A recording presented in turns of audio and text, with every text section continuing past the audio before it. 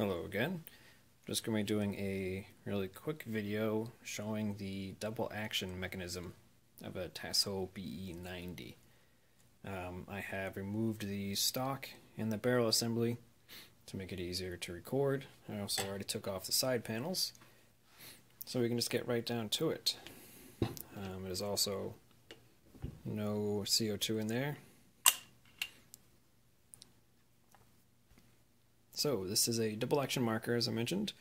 I believe sometimes in advertising they might have called it a semi-auto or like semi-auto.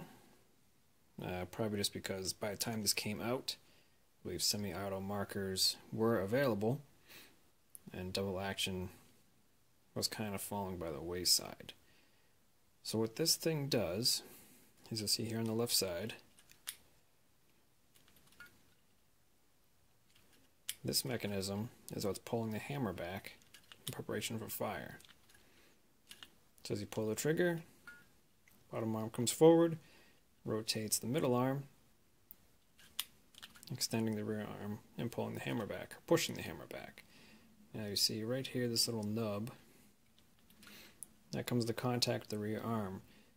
Just a slight more pull on the trigger and it'll pop the arm off the hammer and release it. And then the marker fires.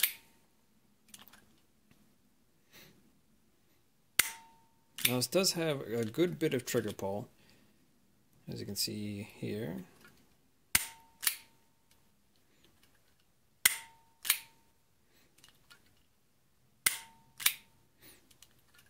That is necessary to make all these parts move without making an incredibly difficult trigger pull.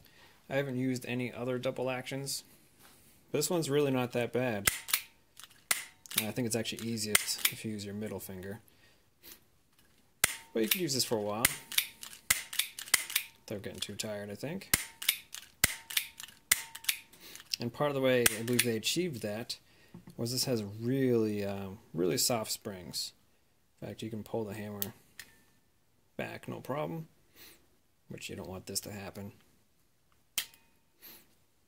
But they use soft springs in the valve and for the hammer, which when I do the valve disassembly video, I can kind of show that, as well as I can show soft spring. But the end result is a fairly smooth trigger pull with a nice, the last bit there, you get a nice little snap as it releases.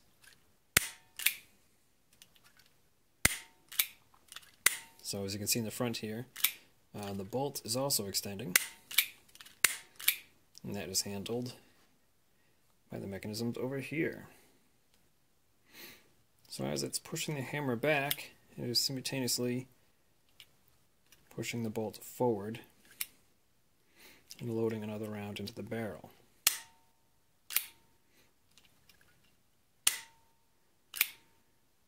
Now, I think this is probably the spot where they could have used some improvement. It's also possible missing pieces or the design changed. But this right here can bind up a little bit. It's not really a big deal.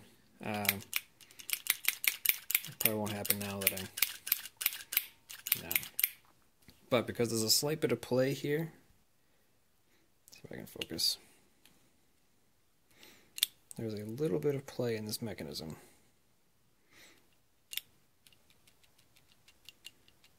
You can see all this wiggling around. This is all tight. The screw's in tight. Everything's in place. But the guide is a bit wider than the screw that rides along it. And I think they probably could have resolved that with a bushing perhaps, or actually let's try. There we go. So you can see there. That's what I wanted to show you. So it's one screw that's going through that arm into the, I guess, the shuttle in the middle there. And they probably could have actually used a riser to fit that gap a bit more snug, or a bushing of some sort to fill that in. I was going to experiment with that at some point. But for the most part, it's not really an issue.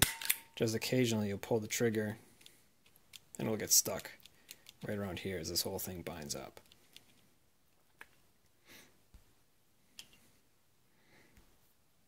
Here we have the bolt.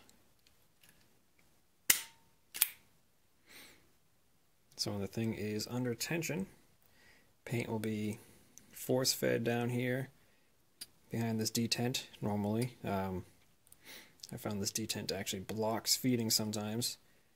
Probably needs to be adjusted.